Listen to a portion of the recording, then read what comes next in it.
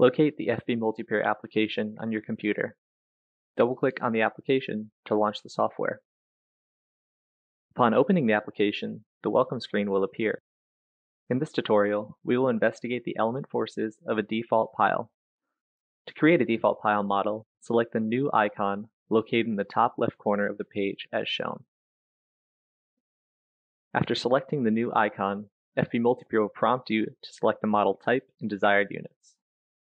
For simplicity, we will be demonstrating a default pile model in English units. After selecting the pile model type, click OK to load the default pile model. After creating the default pile model, the user interface will display 4 individual windows as shown here. The top left window, entitled Model Data, allows you to directly input analysis and design parameters for your model. The top right window, entitled Pile Plan View, provides a cross-sectional view of the foundation. Since we are working with the default single pile model in this tutorial, the pile cross-section is displayed. The bottom left window, entitled Soil Edit, displays any equivalent soil resistance that was set in the creation of the model. For the default pile model, 2 sand layers have already been defined.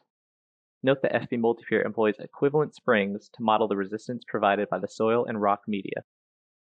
Finally, the bottom right window entitled 3D View displays a 3D view of the model. Once the structure has been configured with the desired loading and analysis settings within the model data window, select the analysis icon.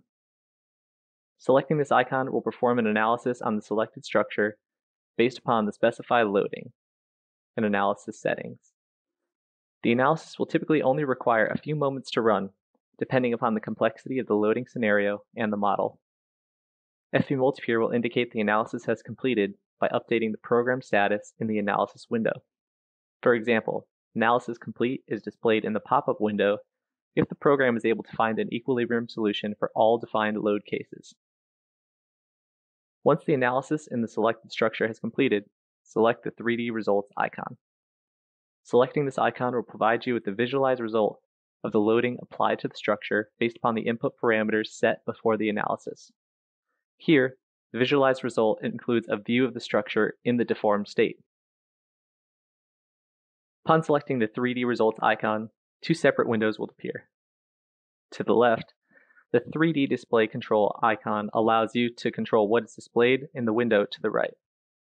The 3D display control window also provides information on nodal displacements and rotations. To the right, the 3D results view provides a rendering of the structure in the deformed state. To view the resultant forces within an element of interest, right-click in the 3D results view window. A host of visual and numerical options pertaining to the acquisition and visualization of data will be presented. From this list, select Element Forces. Upon selecting Element Forces, a tabular view of various parameters of interest will be presented. To obtain the results for a particular frame element of interest, simply select the frame element visualized within the 3D results view. You will know when the frame element has been successfully selected when the element turns orange.